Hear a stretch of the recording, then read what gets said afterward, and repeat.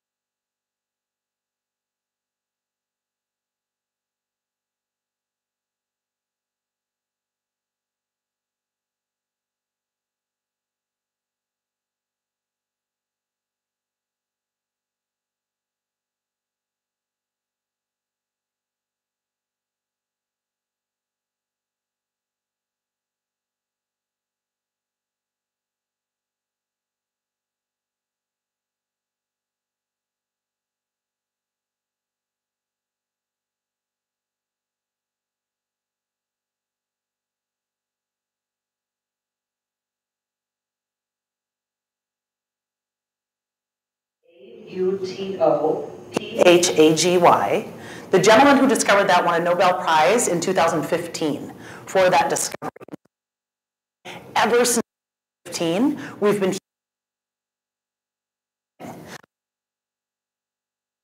translated from self-eating.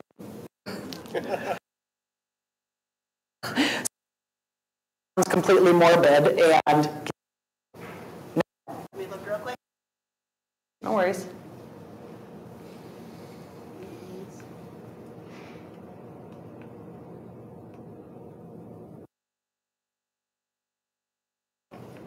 Okay, can you say something real quick? Yes, I can say something real quick. Beautiful. Can you hear me now? Can you hear me now? Hey, I have the best view in the house, okay? One sec. I'm so sorry. That's okay. I haven't even gotten into the PowerPoint yet, so I got to get started. So I have my phone up here, you guys, just a sidebar, with a timer on, because I'm so used to judges with a timer. Because every time you're in court, Supreme Court, Court of Appeals, they've got this timer and the buttons, and it's going down, so you're like, okay, what else do I have to say? So I'm looking at my timer, but not as tough of a crowd, which is great. Heather, the other thing I should ask is, will this just work to move forward? Okay, perfect, it will. Good, okay.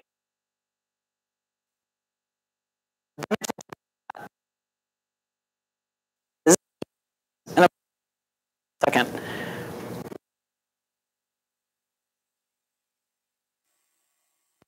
Metabolically flexible, your body back and forth each month, your body knows how to use them.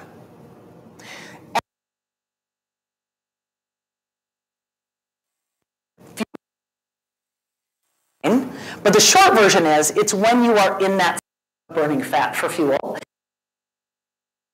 you produce for your brain, okay?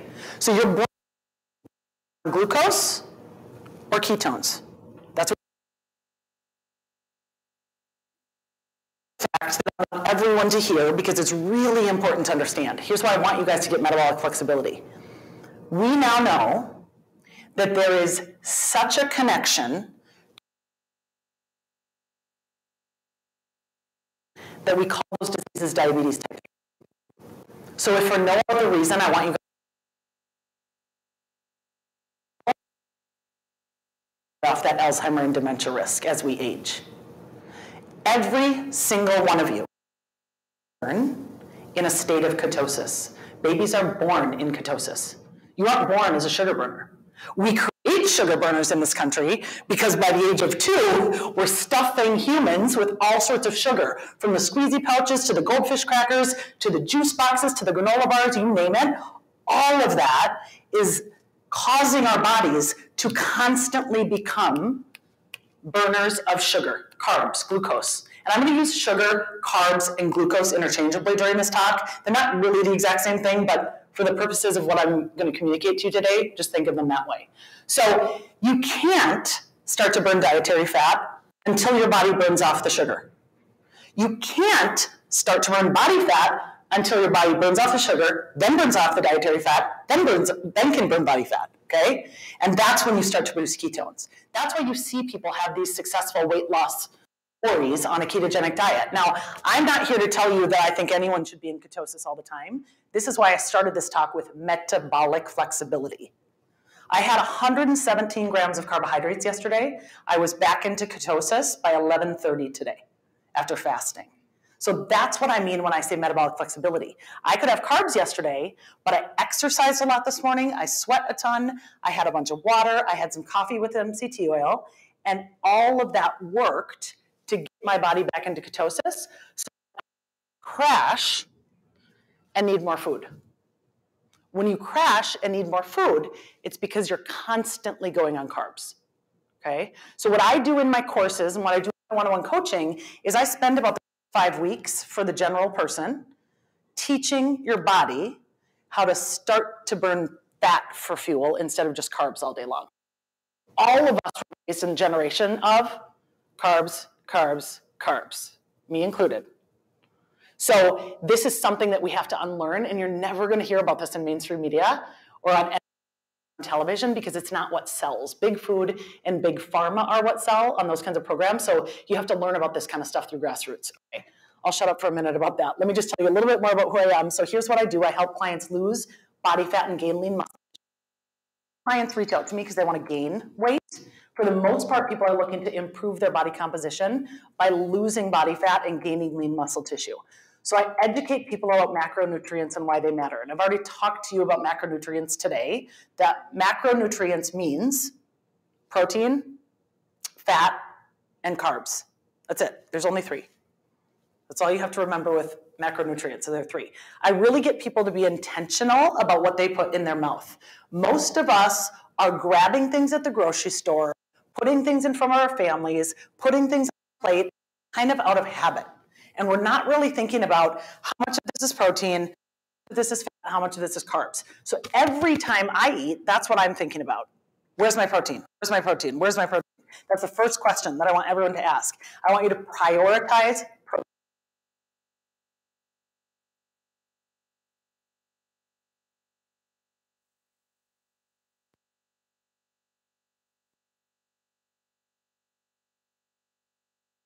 Older age, and it really is the most important macronutrient that we can consume. It's going to contribute to better hair, better nails, all of those things.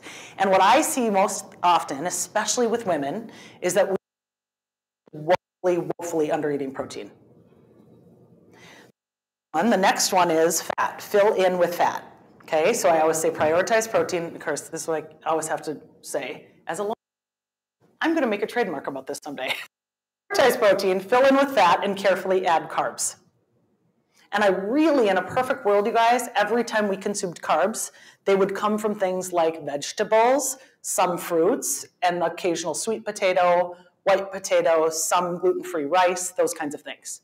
Not the things I call horrible, not even food, which I know I'm sure lots of people have in their cupboards right now. I used to too, so I'm not shaming anyone. I just want to wake you up to this. Wheat thins are not food.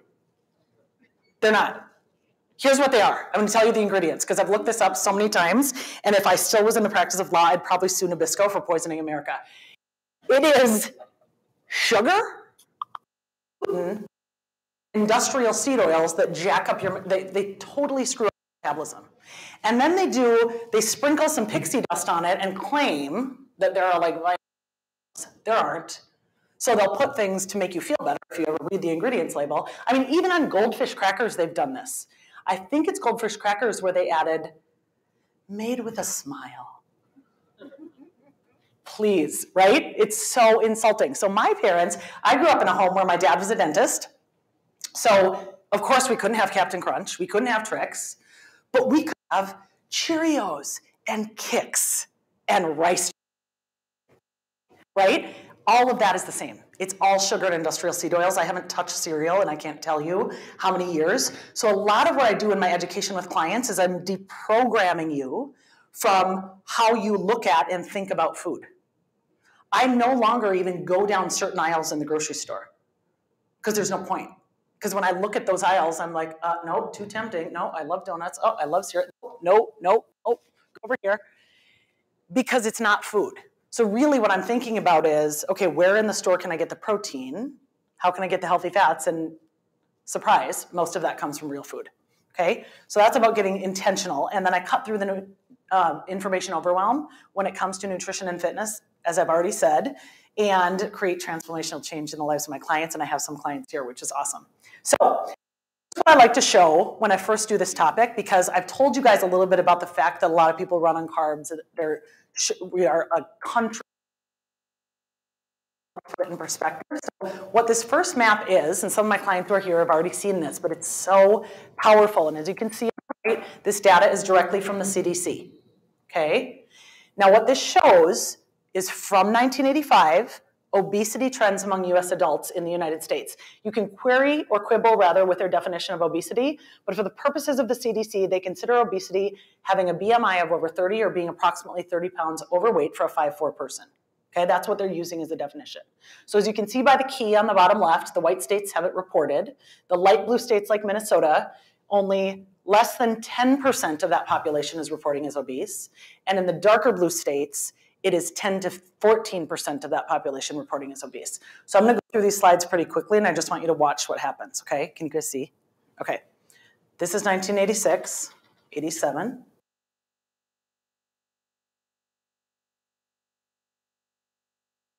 We have another color. So now we have states where 19% of their population is reporting as obese.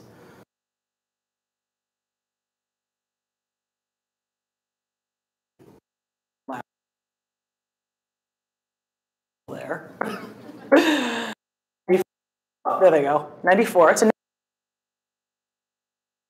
period. Our entire country, 9% to 14%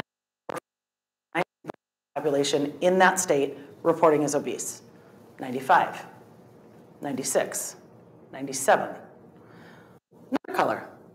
Now these states are up to 20% of their population. 98, 99, 2000. It's not getting better, guys. 2001, here we go, 25. Okay? And if anyone, well, Colorado, of course, is always the fittest state, so this ends up being 2002. If anyone's been to grocery stores in the South, I have done fine. Grocery stores there. Rows and rows and rows of industrial seed oils. 2003, 2004, 2005. Okay, 2005, now we have a 30% color. Okay, no state, by the way, has gone the other way, right? This is the history of our country since 84. 2006, 2007, 2008.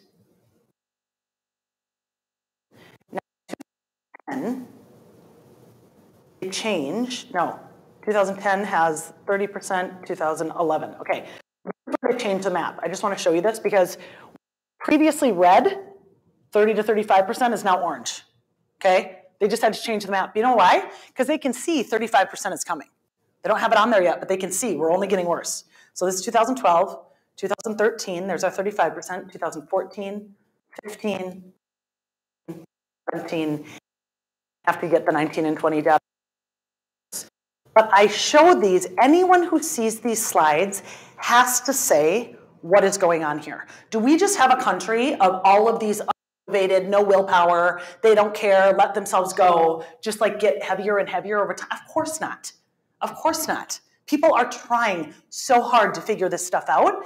And so my argument is always eat far too many carbohydrates and industrial seed oils, which are very magnified in that photo, and it truly is killing us.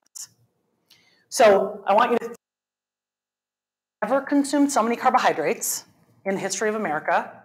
We have never spent more money on diet fads, supplements, and gym memberships, but we have never been fatter and sicker. It doesn't. So this is why what I teach about is macronutrients and why they matter for weight loss. All of those slides that I just showed you, if you recall, was the rise of the low-fat craze in our country, the removal of healthy fats, and the substantial increase in sugar. It's the worst way to eat, and it's killing this country. And so we really have to focus on macronutrients, which is prioritizing protein, filling in with fat, and then carefully adding carbs. I want you to consider just taking crackers out of your diet forever. I mean, I even hesitate to use the word diet because really what I teach in my courses and with my one-on-one clients is I want to teach you how to be lean and fit for life. That's what I do. It's just an unlearning of the way you were raised, of how you look at food, of how you prepare meals, of what you buy at the grocery store, of how you order at restaurants. It's literally learning a new language. If I was going to learn French, which I do not speak, I would, sure, could I teach myself through Rosetta Stone and go through all it? Probably. Would I enjoy it? Probably not.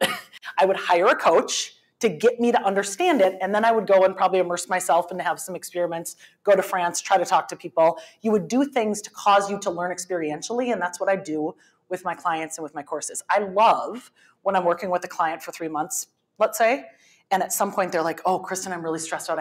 I'm going on vacation. I don't know what to do. I'm like, this is perfect. You get to practice being in the real world, and this is how you're going to be able to do it long term. Okay, that's what I do. Now, I'm not recommending that people have to track every single thing that they eat for the rest of their lives. I do because I love to do it, but even I take breaks from it because it can be annoying sometimes. I just like to see how much am I eating of protein, how much am I eating of fat, and how much am I eating of carbs. And unless you actually start tracking it and paying attention to what you're putting in your body, your guess is probably pretty inaccurate. They've done lots of studies about people retrospectively looking at what they eat and self-reporting what they ate, and people are grossly underestimating, overestimating. It's just listening to a podcast the other day where these trainers were talking about having gotten a woman ready for one of her bodybuilding shows, and he had in one particular meal, she had 3 ounces of chicken, and she wasn't losing weight, and she's like, oh, I just don't know what I'm doing. He said, well, you're measuring it? Are you weighing your food before you eat it? Well, no, I'm just kind of eyeballing it, but I know what 3 ounces look like. So he's like, okay, tomorrow I want you to weigh it. Let's see. She weighed it, and she oh my God, I was eating 9 ounces of chicken. It's 3 times what she was supposed to be eating, but she just thought, oh, that looks like 3 ounces. And so I do measure my food. I know that sounds like kind of a lot. It's one of those things I've actually learned to embrace and love simply because I want to know what I'm putting in my body. And frankly, I want to make sure I know I'm getting enough protein and enough healthy fat. Yes? You measure your protein raw or cooked? I measure it cooked. Great question. I get a lot of clients that ask that. I think that I have several colleagues who do what I do and who go through this really comprehensive mathematical equation to figure out the difference between raw and cooked. I think that's too much. So I recommend everyone because it's just easier.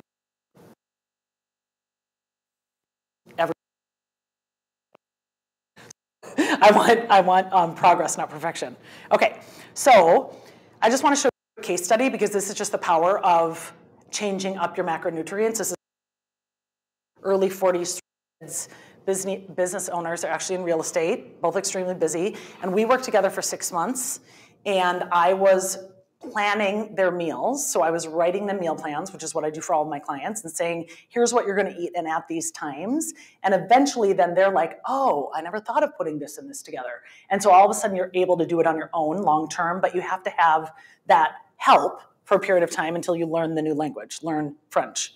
So this was my husband after just 60 days, even though we worked together. And this was him changing from eating off his kid's plate, always having fries at the lunch out, having a bun with his burger, to taking away all of that, and it made a significant difference. Now this, I require all of my clients to go down to Discover Strength in Chanhassen and get what's called a bod pod. And the reason I do that is because I like to know where their body composition is starting. So that, what calories are you burning if you were just to sit in a chair all day? If you were just to lay in bed all day and not move, not blink, not brush your teeth, not get up and go to the bathroom, what is your RMR? So it spits out all of that data for me. And then I can make recommendations for you in terms of how to consume carbs, how to consume proteins, how to consume fat. So my goal with my clients is and everyone's journey is different, okay? This is a man, and men tend to just gain muscle and lose fat faster. It's annoying, but they do. So this is body fat on the left going down, muscle mass on the right going up. This is from his wife, body fat on the left going down, muscle mass on the right going up. So that's more realistic. There might be a little dip at first, especially for someone who hasn't done a strength training before. But I have had clients who are like, I'm not going to strength train, Kristin. I really need to focus on the nutrition. So we'll focus on the nutrition, and they even see improvements in muscle mass simply because they're focusing on eating more protein, which is amazing. So it's really critical. And this is just one other quick case study of a single woman, late 30s, career woman and mom, also works in real estate. And she hired me for 3 months, and she had sent me this before and after of her when she hired me, and she's beautiful in both photos. But she wanted to tighten up. She wanted to improve her body composition. When she hired me, she was practicing a vegan diet because she had heard that vegan was healthy. And I said, here's the thing with veganism. It does work for some people. For most people, it doesn't work long term. For her, it was causing her to just overeat carbs because her body was crying out for protein and fat, and she wasn't giving it as much of it. So it really comes down to what does your body need and how can we give you more of what your body needs. But this was body on the left for her, muscle mass going up on the right. Okay, so this is what I mean when I say macros. And These are particular images that I got online just to show you an example of the difference between what the typical Western diet look on. These color wheels, red means carbs, blue means protein, and green means fat. So most Americans are eating something like what's on the left, where a large portion of what they eat are carbohydrates. The middle, who's heard of the zone diet? Anyone? Zone? Okay. The middle one is more like a zone diet. That's kind of what Jennifer Aniston was doing in the 90s, the 40-30-30 thing. That's less carbs, and then way over on the right hand is keto. So keto is great for people who have traumatic brain injury, who have a history of Alzheimer's in their family, who have epilepsy. Being in a state of ketosis as much as possible is really important for those people because keto is so. And unless you become metabolically flexible, unless you teach your body how to burn fat for fuel, your body won't really know what to do. It won't be making ketones or producing ketones because it's having to deal with all of the glucose that you're consuming all the time. Okay? Is this making sense so far? Okay. So does anyone, clients excluded, want to take a guess of what is the root of all disease? There's one word. Sugar is a great guess. It's the consequence of sugar. Inflammation, someone said it. Yes, inflammation. So inflammation is at the root of all autoimmune diseases, cancer, diabetes, Alzheimer's, dementia, and a host of other chronic illnesses. And the reason that I want you guys to understand and have a goal of becoming metabolically flexible is because it's going to dramatically reduce the inflammation in your body. Okay? So I'm going to step away from the microphone. I can just do this demonstration quick because I feel like this is so helpful. And my clients who have seen this know that when I do this, it's like, okay, everyone gets it. Okay, so when you eat, let's just say you went to McDonald's, okay? And you ate, well, let me back up. Who can tell me, I'm going to have you guess this first.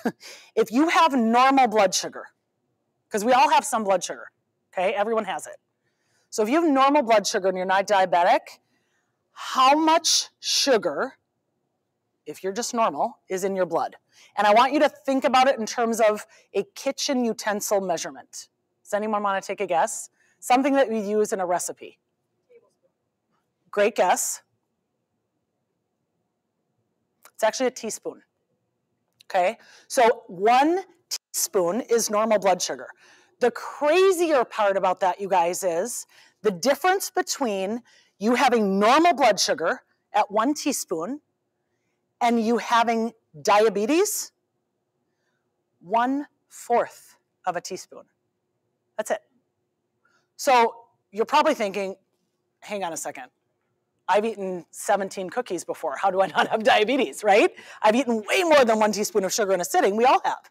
How do I not have diabetes? Here's how. So this is where I'm going to teach you how weight loss works. And this is when all of this stuff that I've been sharing with you will come together and make sense to you. Because really, once you understand what's happening in your body in response to that sugary meal, it's like, okay, now this is starting to click, okay? So when you eat, let's take the standard McDonald's example, because I love this example. A medium McDonald's French fries, just a medium, just the fries, 5 teaspoons of sugar, okay? 5. Your body can only handle 1 at a time. So let's pretend you go to McDonald's, and now you've got the Big Mac, you got a large fry, and because you were feeling super generous that day, you also got a McFlurry, okay? You've eaten all of this. You have set off a bomb of sugar in your body, literally Niagara Falls of sugar, right? Because your body only wants a teaspoon. And guess what, you guys? Your body actually does not want you to get diabetes. It's like, no, I don't want that, please. So it's working very hard all the time to prevent you from getting diabetes. So now you've eaten this whole McDonald's meal, and let's say even worse, now you're sitting in the car road tripping to Wisconsin, okay? You're just sitting there. At least if you were going to take a walk after the McDonald's, some of that sugar could start to power your legs, power your arms. It would be used by your body for fuel. That's what it would be doing. Okay, so one of the best things, write this down, one of the best things you can do after any meal is to walk for 10 minutes. 10, 15, 20 minutes. It's one of the fastest ways to lower your blood sugar. Why? Because all of that you've just ingested is prioritization number 1 for what it's used when you start doing your walk. I will get done with my dinner and I put the dogs on the leash and I go outside. I'll just even walk around the block. And I wear a blood sugar monitor so I can compare. It's crazy how quick it comes down. I even tested it last summer where I walked with a friend down to Sebastian Joe's on Hennepin, got 2 scoops of Nicollet pothole ice cream, which is so good, had whipped cream on it, like I went crazy. And then we walked all the way around Lake of the Owls and back towards my house in Calhoun, and I had a blood sugar monitor on. My blood sugar stayed stable and low because it was fueling my walk that entire time. I got home, it went up a little bit when I stopped walking, and it came right back down.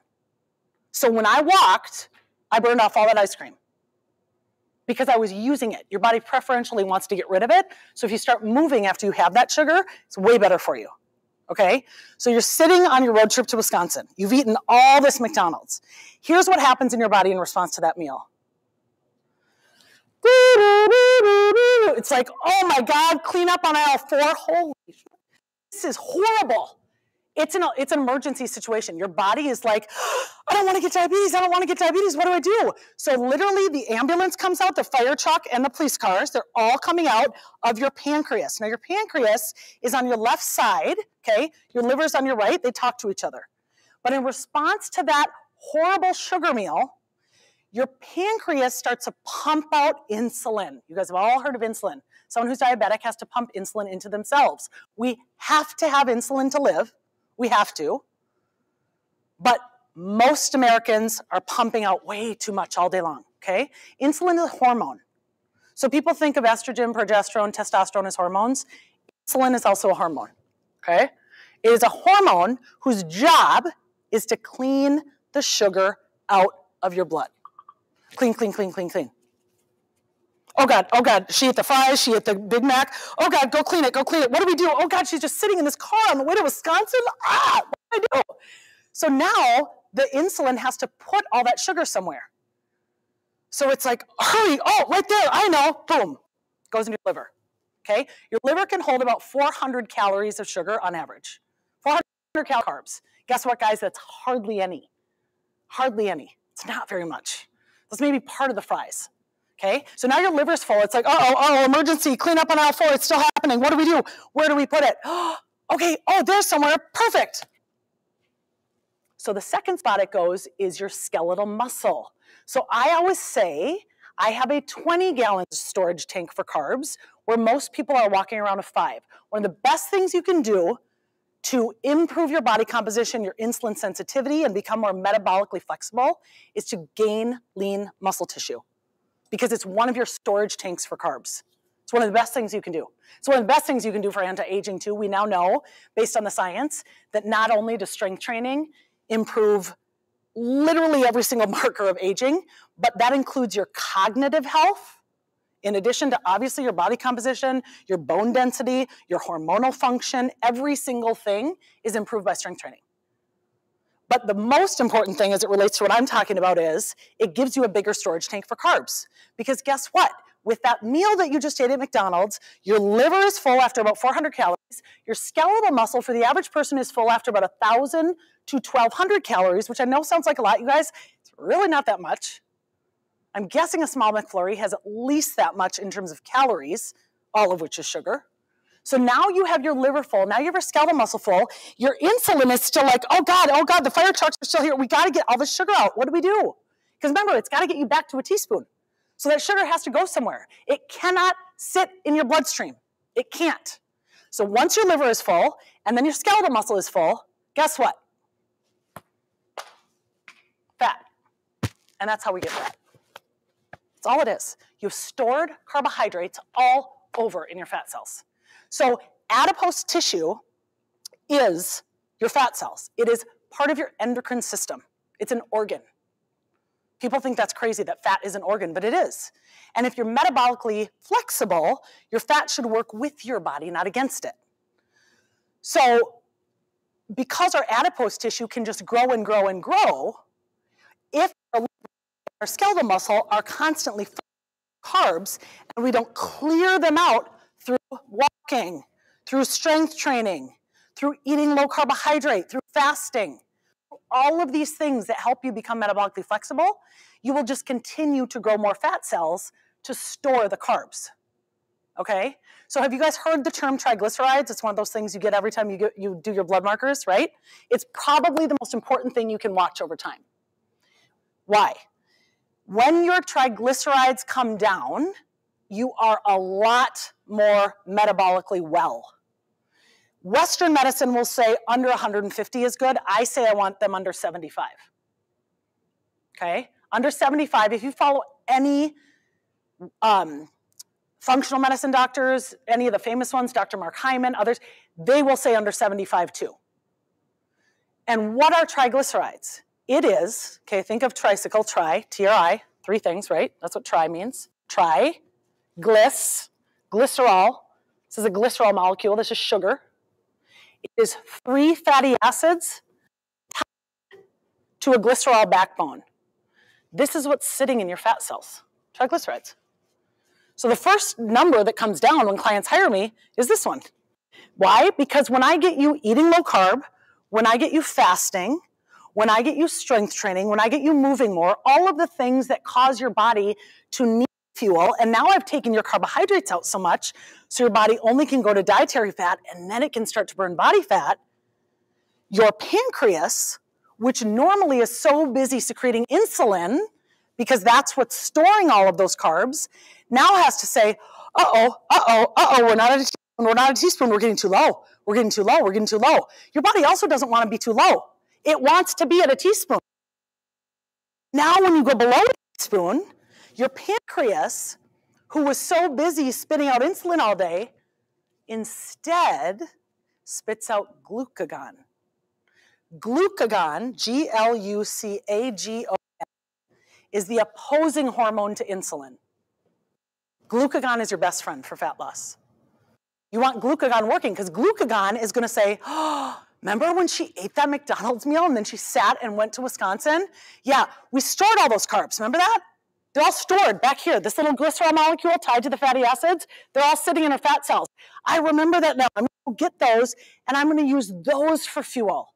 She doesn't need to eat again. She's got stuff. It's stored. We're going to get those.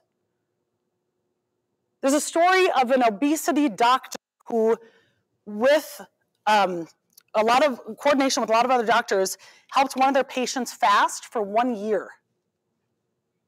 And he's fine, and he's alive, and he lost like 150 pounds. And it's because all of those stored triglycerides could be used for fuel. Does this make sense? When I learned this, you guys, I was like mind blown. Okay, this is going to change the way I eat and look at food forever. It's so helpful. Okay, so I've talked a lot about strength training because building muscle is probably the most important thing you guys can do in terms of improving your insulin sensitivity. Now, I've said insulin sensitivity a few times. Does anyone want to take a guess what that means? Clients excluded. Anyone? Okay, so insulin sensitivity is on one end, insulin resistance is on the other. Insulin resistance is the last train stop before diabetes. We want to become more insulin sensitive. Insulin sensitive means our body's kind of like sensitive, surprise. Oh, there's some carbs. Whoa, cool. Now I can deal with those. It's sensitive to the input of carbs. It actually can respond to them and be surprised by them and not like, oh yeah, more carbs. So, same thing, different day. And it gets really tired. It gets resistant to the noise of carbs. It's like the Peanuts teacher, the boy who cried wolf. I don't want to do this anymore. And then your pancreas gets so tired of having to pump out insulin all day long because you're constantly feeding it carbohydrates all day that it says, forget it. I'm just going to push the button down on the insulin, and I'm just going to let it pump out all day long because I'm sick of start, stop, start, stop, start, stop. So now you become a fat storage machine because you have the insulin pump on all day long telling your body to store fat. That's what insulin is doing. So is this not totally different than what you guys have always heard, which is calories in, calories out, that's all that matters, right? It's totally different.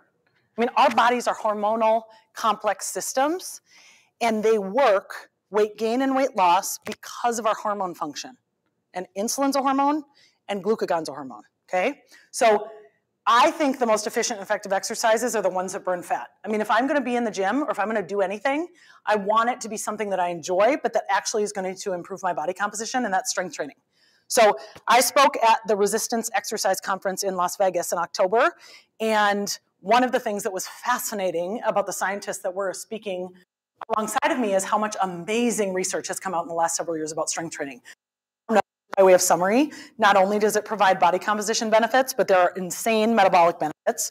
You're going to jack up your metabolism by improving what you have on your body. You get massive cognitive benefit from strength training, cardiovascular benefits.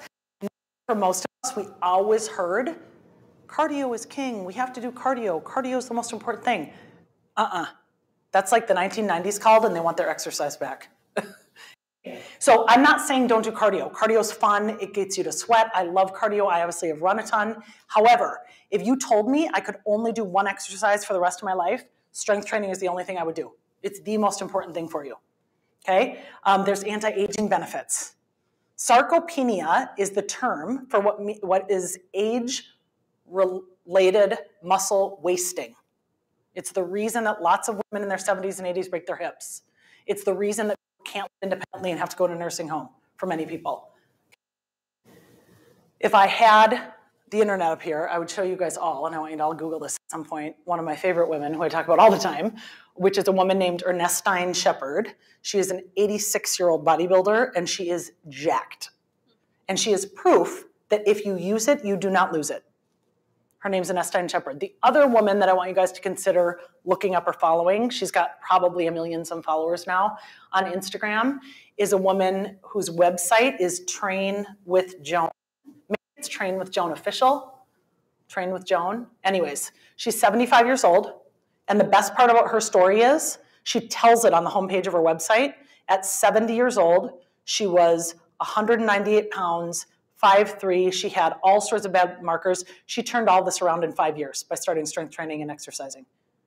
So I tell everyone, I refuse to accept that you have to gain weight and lose muscle tissue as you age. You don't. You really don't. The only reason that we've seen that in our society is because people stop strength training and they don't prioritize what they put into their bodies. Okay? I said metabolic benefits twice. Forgive me. Hormone benefits, just like I talked about. And behavior benefits. I can tell you from my own personal experience, although there's research around this too, every morning if I strength train, I'm more likely to make better food choices that day. I'm more likely to say, I need to eat more protein. I'm more likely to say, okay, I'm not going to have that glass of wine tonight. You know, you're going to make better choices because behaviorally, you've already started the day on a better foot. Okay? Life satisfaction benefits, I can say this. I have been strength training. I started in the gym when I was 14 years old, but I've been strength training as an adult pretty regularly with a particular gym that I strength train at, which is called Discover Strength. I've been working out there with them since November of 2007, and I can't say enough good things about it. So there are many different places that you can look at in the Twin Cities, but strength training is really the most important thing. And really, it's because of what I shared before. Body composition is the goal. I don't care really what the pounds on the scale are. I care that you're losing body fat and gaining lean muscle tissue over time, because that's really what's going to improve your quality of life and your longevity. We want to age well. Okay, so these are the 4 parts of your metabolism. And I haven't talked about this yet, but I want to spend just a few minutes on this because I feel like this is important to drive home what I've already shared. A significant part of your metabolism is made up of 4 things. Resting metabolic rate, biggest one. I showed you those bod pods, and I said, it gives me your RMR, it gives me your resting metabolic rate. Your resting metabolic rate is a direct function of how much muscle you have on your body. So it is the most important thing for increasing your metabolism. The second most important thing is what I write here, which is NEAT. That stands for non-exercise activity thermogenesis. Everything you do throughout the day to move other than exercise. All of this, blinking, chewing, everything, okay? Gone is the lifestyle of I wake up in the morning, I go to the gym, and then I go to my desk and I sit there all day. That, okay, this is your thermic effect of exercise. If you're focused on that, how bang for your buck you get for your metabolism. It would be way more valuable for you to implement a strength training program and then make sure you're taking multiple walks during the day so that you're getting your steps up, so that you're increasing your NEAT, so that you're doing the dishes, sweeping, doing laundry, up and down. When I pulled up here, I parked far away in the parking lot, extra steps. I didn't park the closest, even though it's cold, okay?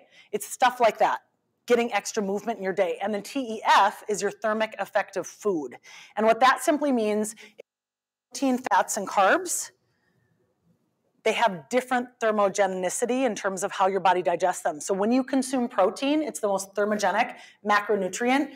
Burn the most calories, or you spend the most energy digesting protein and assimilating the components of it into your body, the amino acids, which is what we need.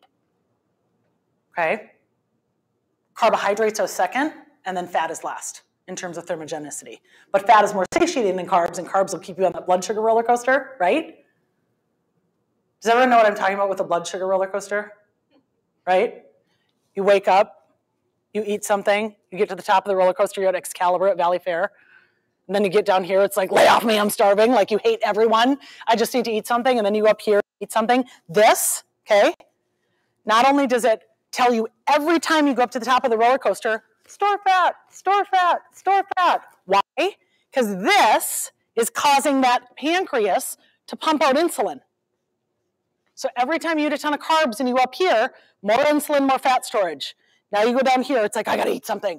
So you do this all day. This thing causes what I showed you before, which is inflammation.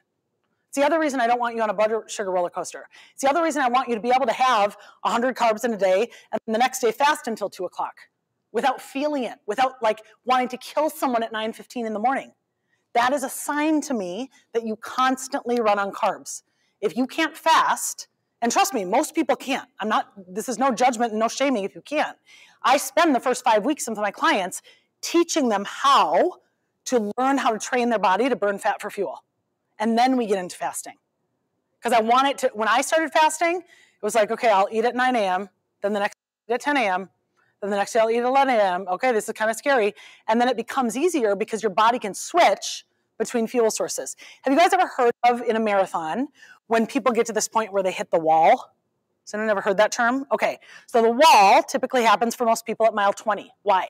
Because mile 20, on average, people are around 2 hours into the marathon at that point. 2 hours is how long your body can run on carbs.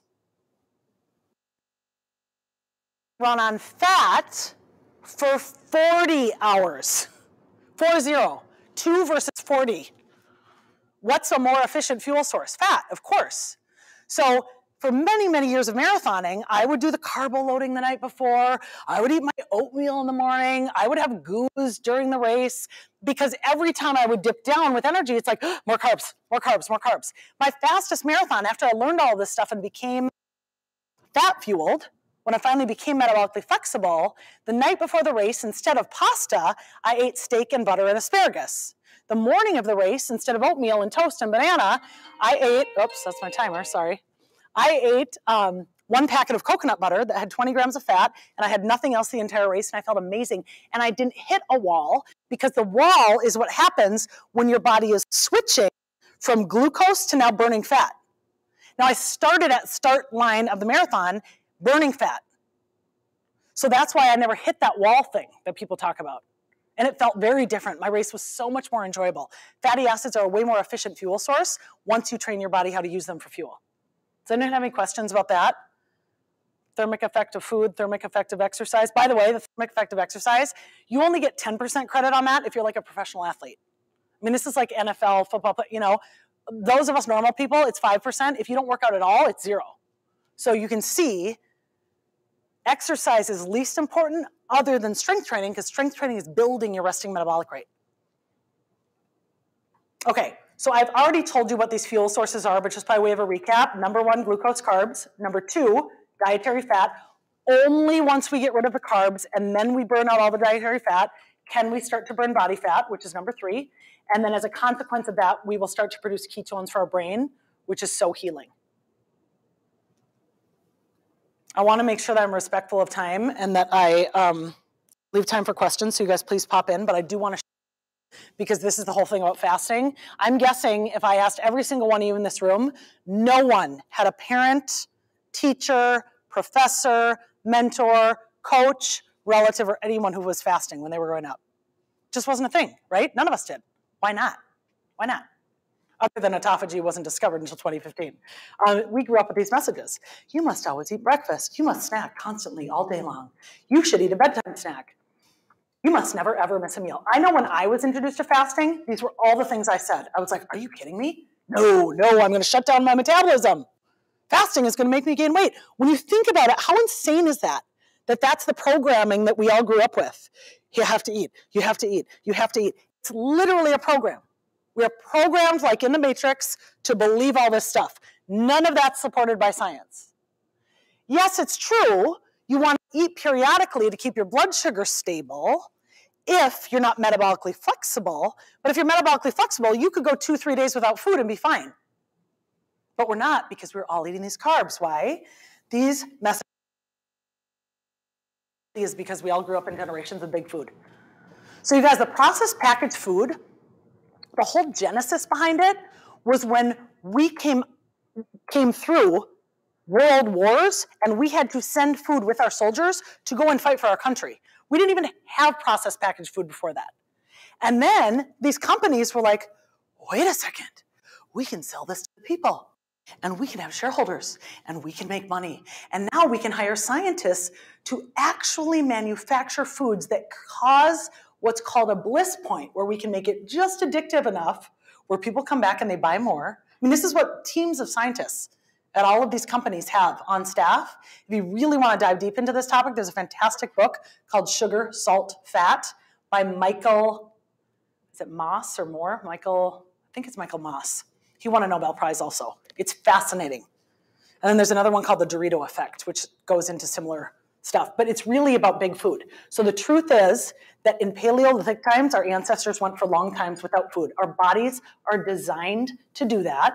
And fasting helps us to become metabolically flexible. And that means, again, switching between those fuel sources. The real issue is no one makes money when you fast. That's why. If someone figured out how to make money, and trust me, I already have had people DM me on Instagram, well, we're coming out with this fasting bar. Would you promote our fasting bar? I'm like, it's fasting. Why are we eating a bar? But people are trying to monetize it now, right? So that's really what the issue is. Okay, and the last thing I just want to say, if you choose to implement a low carbohydrate diet, if you want more information from me about that, if you ever want one-on-one coaching or in my group coaching, you'll hear me talk a lot about water and electrolytes, and it's because when you go low carb, you have to increase your talk about because not having enough electrolytes. Carbohydrates have the word hydrate in them in part because they help your body retain water. So when you cut them out, you will lose a lot of water weight right away, and you also flush out a lot of your minerals, and then you don't feel good because your body actually needs minerals. And electrolytes give you minerals, so electrolytes, and that's why I recommend them. Okay, and then just lastly, useful metabolic tools. I have a whole list of them if you want to take a photo of this. These are just things that I recommend. Sorry about that. I'm trying to go back. It's not working. Trying to go back. I'll put that one up in a second. I do recommend that people get annual blood work. It'll help going back up for people. I say get a regular bod powder DEXA scan. I have a quarterly detox that I offer, which is excellent. And then I always say, if you really want to tell people out loud that you're doing a challenge for yourself. People, I'm doing carnivore for 30 days. I'm not going to drink alcohol for 30 days. Dry January is the thing for a reason. When you announce it, it makes you more committed. Okay? And so this is really last how I want to conclude. I talk a lot about my method. I am an IPE professional bodybuilder. It simply means International Pro Elite. But I realized as I was coming up with my very first talk that I gave at KetoCon several years ago, that really what I see in terms of both myself and in clients is this is really the path to success.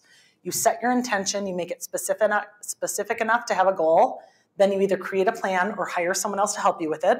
I help clients all day long create plans for how we're going to get them to their goal, and then your only job if you do those two things is to execute on it every day. And I promise you, if you do each of those steps will cause you to be successful. So questions, of course, and how you can connect with me. I want you to talk about the Hateful Eight real quick. Oh! 2 to 3 minutes because it's annoying. Yes, well, thank you. That's true. So if anyone has not heard of this yet, there is a list of what's called the Hateful Eight industrial seed oils. The Hateful Eight is a term that was coined by Dr. Kate Shanahan. She wrote the book Deep Nutrition. I had to read that in nutritional therapy school. And It is the list of the oils that I recommend you do not ever consume. And I'll tell you what they are. They are the hateful eight. And if you look at packaged processed foods in grocery stores, they are in everything. So it will really cause you to wake up to this issue. So here's a list. Corn, canola, cottonseed, soybean oil, safflower oil, sunflower oil, grapeseed or rapeseed oil. Rapeseed is really canola oil. And then rice bran. That's the hateful eight. You guys, canola oil is in pretty much everything. The 3 foods I pick on the most in my course. Yes.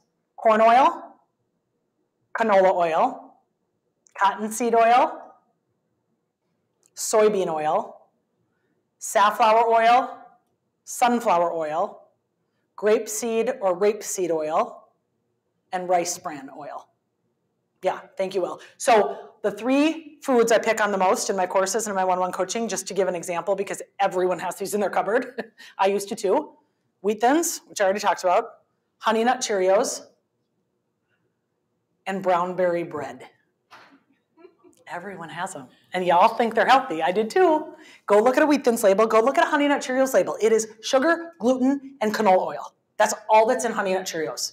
And the reason that they call those oils the hateful eight is because they kidnap your metabolism and they make it very difficult for you to lose weight. So really what I do with my coaching is I take all of those oils out of your diet, and most people say to me, oh my God, Kristin, what am I gonna eat? How can I eat? You will be shocked at how much there is to eat once you start to look at food differently. The probably top 5 things I hear from my clients most when they start with me is, I can't believe how many things I get to eat. I can't believe how much I get to eat. Oh my gosh, this food tastes so good. I'm not hungry, and holy cow, I'm losing weight. And I know that sounds too good to be true. I get it. I really do, and I promise it's not.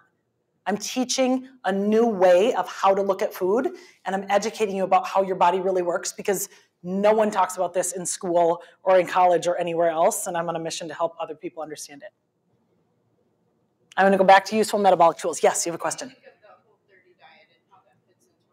So I think the Whole30 is great, and my desire is for people to do something that can be a whole lifestyle.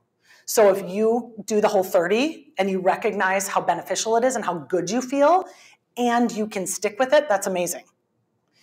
What I find with most people is they need to know, okay, what are the bars, Kristin, that you would approve if I'm in a pinch and I'm running around? What do you think is okay what's the best choice when I'm out to a restaurant with my family and they don't have anything good, and what could I get? So I work a lot with that because I want you to be able to live in the real world and not be on a Whole30 versus off a Whole30. I want you to be on like the whole life program. So I think it's great. And I do quarterly detoxes that are only 14 days. And I've been doing them every year for over 20 years. And every time I do one, I learn something new that I take with me, you know? Like, it's like I incorporate sauerkraut way more than I used to 5 years ago because I know how good it is for my gut. Yes? What's your favorite protein? Okay, so I would have told you about a month or 2 ago, I would have told you whey protein because I love it. I just recently took a food sensitivity test that told me I'm totally inflamed by whey, so I can't have it right now, which sucks.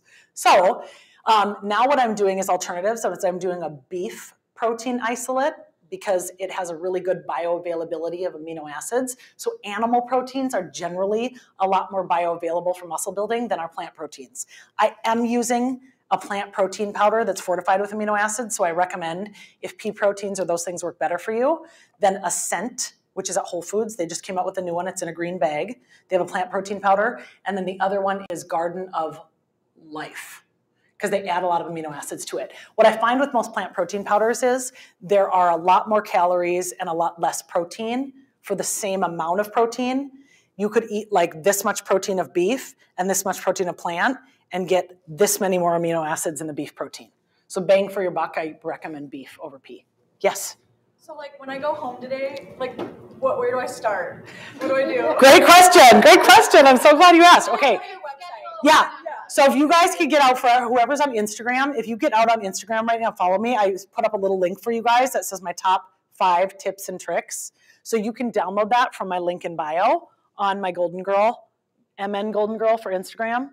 I actually couldn't get MN Golden Girl for Twitter because whoever did have that account was doing something where they like violated Twitter's rules. And so I don't know what they were doing. So I had to switch it around. So on my Instagram, I literally put up a little thing for you guys. That's my top 5 tips and tricks. So if you click on that, it'll email it to you. And that tells you 5 things you can start doing now. And probably the biggest thing, and I'll give you this as a takeaway, is I really, really, really recommend that everyone start the day with a thing of water like this, okay? So I start every single day, and my clients all know this, and they all do it, and maybe one of them would be willing to attest to the benefits of this with the juice of 1 lemon and 1/4 teaspoon of Redmond's real salt. Why? Lemon is very detoxifying for your body. So it's going to help you detoxify you every day.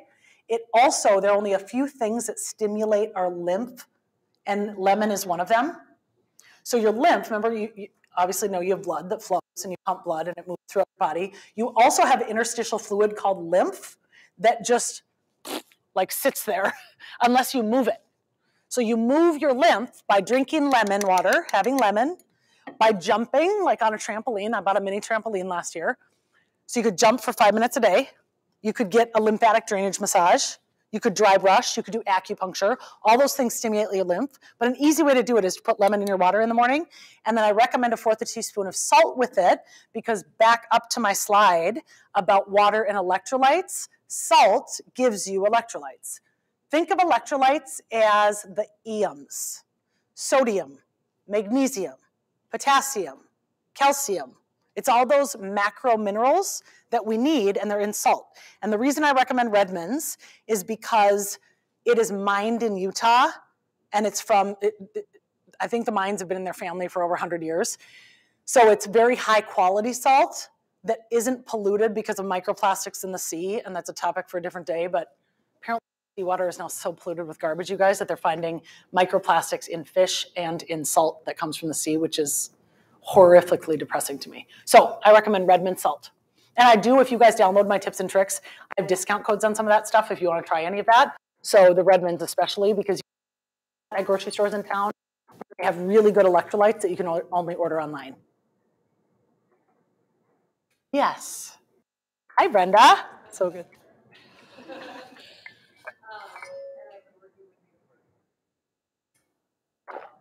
It's amazing.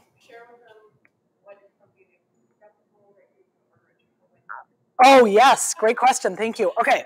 So here's what's fun. In the food tracking app that I use, every single ingredient on the Chipotle menu is on that. So I always say, okay, guys, if you're going to go to Chipotle, you're running around, you didn't pack any food for the day, you're not organized, you can get something there. So most people go there and they do either burrito or some kind of bowl that has a big base of lots and lots and lots of carbs, rice. And then people say, well, I was being healthy, so I got brown rice. Guess what, guys? First of all, white rice is actually better for you. Brown rice has tons of lectins in it. So we were sold all this line of BS that brown rice is better than white. It's way harder for your body to digest, so I don't recommend brown rice. But I actually would encourage you to consider going to Chipotle and skipping the rice altogether. They do have cauliflower rice now, so you can try that. I've heard mixed reviews. Some clients love it. Some clients are like, please don't make me eat that again. So let's say you don't want the rice at all. You don't want to have cauliflower rice. You could get the fajita vegetables, okay, as your base. Because remember, when we're carefully adding carbs, I would love for it to largely be from vegetables and some fruits. Fajita vegetables, a bunch of lettuce. You could get beef barbacoa, chicken. You could get whatever their pork is, their carnitas. You could get the steak. The steak at Chipotle is actually leaner than the chicken. I recently learned that.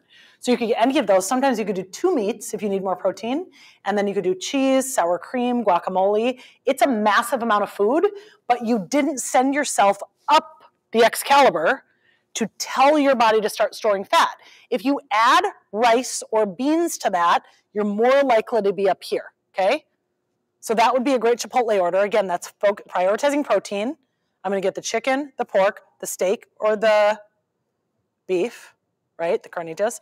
And then I'm going to fill in with fat, sour cream, cheese, guacamole, and I'm going to carefully add carbs, which are the vegetables and the lettuce, okay? So that's one thing. The other thing, which Brenda's question reminded me of, is a really important tip. This is a takeaway that you guys can do now, okay? Every time you sit down to eat, and I want you to look at this woman on Instagram too. Her name is, she goes by Glucose Goddess. She does a bunch of cool infographics that show what happens when you eat certain foods to the blood sugar response. So if you want to see visually what that roller coaster looks like, go to her Instagram page and look at comparisons.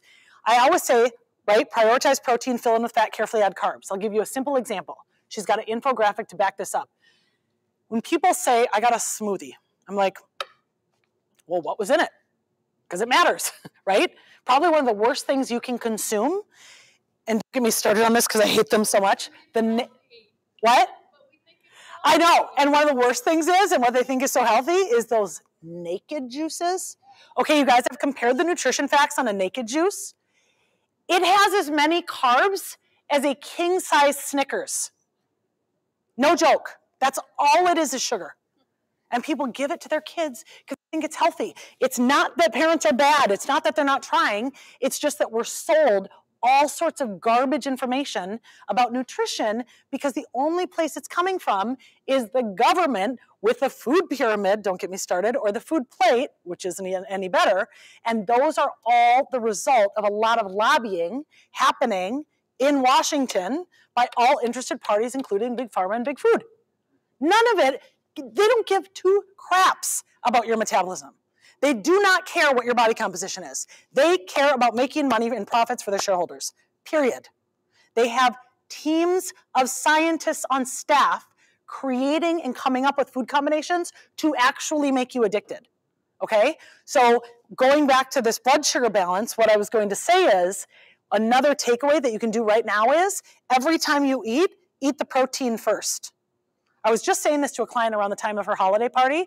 I said, when you go to that holiday party and you're in that side room at Crave and they bring out those awesome truffle mashed potatoes, please eat the filet first, vegetables too, put some butter on the vegetables, and then if you're still hungry, then you can have some of the truffle potatoes. And she's like, oh my God, Kristin, I did what you said. I only wanted 2 bites of the potatoes. It was so weird. I'm like, right, because you already got full because you ate all that protein and the good fat on your vegetables. You were so satiated that you didn't even need or want the potatoes. Now, if you would eat the potatoes first, because your body actually wants the protein and fat, that's what it wants more of, you could eat 3 vats of potatoes and you're still hungry. And meanwhile, you've eaten the 3 vats of potatoes, and here you are at the top of the Excalibur just waiting for that crash. So eat your protein first always, and if you can round that out with some fat and vegetables, that's the other thing. I do that every time I eat. You will eat way less, and you will feel more satiated. And if I could just put a finer point on that, one of the things that I didn't talk about that I wanted to, which I forgot, here's why. We eat is looking for primarily are 2 things, okay? Essential acids. Have you ever heard that term? EAAs? Essential amino, not BCAAs. Those are branched chain amino acids. I don't think anything of those. I don't recommend them for pre-workouts or ever. But essential amino acids is what we need from food. The other thing we need is essential fatty acids, okay? Essential amino acids come from protein. Essential fatty acids come from fats. The word essential is in front of them because we have to get them from our food, and we have to have them to live. Our body cannot make them. Our body can do a lot of shit on its own. It can make a lot of stuff to make up for deficiencies that we don't give it for food. It cannot make essential amino acids, and it cannot make essential fatty acids. It has to get those from food. So we will continue to search for them. Our body's smart. It will make us crave things and want things until we give it essential amino acids or until we give it essential fatty acids. There are no essential carbs. None. None. I know of women, and I say women, I do know of some men too, but largely women, who have been on 0 carbohydrate diets for decades. It is one of the best ways, based on the anecdotal conferences I've attended, to overcome bipolar disorder, manic depression, all sorts of other neurological conditions. What your body needs is essential amino acids from protein and essential fatty acids from fat. There are no essential carbs. I'm not saying don't eat carbs, but the reason that we eat them is for the fiber and for some vitamins and minerals that we get. That's it. We really eat them for satiety. It makes us feel full because there's a lot of volume. You eat a cup of Brussels sprouts, you're gonna be a lot more flavor. You can crumple a sleeve of Ritz crackers into pixie dust. It's so small. And then you eat it, and your body's like, hey, I swallowed something, you know, I got something in here, but I actually need food. Where are the amino acids? Where are the fatty acids? So then 20 minutes later, you're still hungry, and you're like, I just ate the thing of Ritz crackers. Well, it's not food. It's dust that is just something that gave you a dopamine hit because you tripped that sugar signal. Now you went up the roller coaster. So if you focus on just thinking every time you eat, what does my body need? What does my body need? Okay? And last thing, and I know, Will, you're probably like, can you please stop talking? Last thing on that topic is this. Here's what makes you full. Okay? This is really important. There's 3 legs of the stool. You guys are like getting everything that I teach today, which is awesome. 3 legs of the stool. You release peptide YY, it's a hormone, in response to the consumption of protein. Okay? These are the 3 things that make you full. That's what you need to be like, I'm good. And I hate even the word full. I always say satiated, right, Sarah? Satiated, satisfied, when we're satisfied. You need to release peptide YY. That's in response to protein. Then you release CCK. It's cholecystokinin, but just short note, it's CCK. That's in response to fat. And then you need to have volume. And you really get that from the vegetables, okay? So your stomach, here's your stomach. It has proprioceptors on the inside, which means, okay, proprioception, I use this example. When you walk into a dark room and you're trying to figure out where the walls are, right? It's like, oh, there it is. There, okay. That's what's happening inside your stomach. So when you put food in there and now it touches the wall of your stomach, it's like, oh okay, I'm good. The combination of that, peptide YY and CCK, it's like, I'm full. I'm satiated. I don't need to eat anymore. So imagine a skillet meal, which is my favorite thing to recommend clients eat, with grass-fed butter, a bunch of vegetables, a ton of ounces of grass-fed ground beef. You've got protein, healthy fats, and volume. You are so satiated after eating that, you couldn't even eating again for 3 or 4 hours.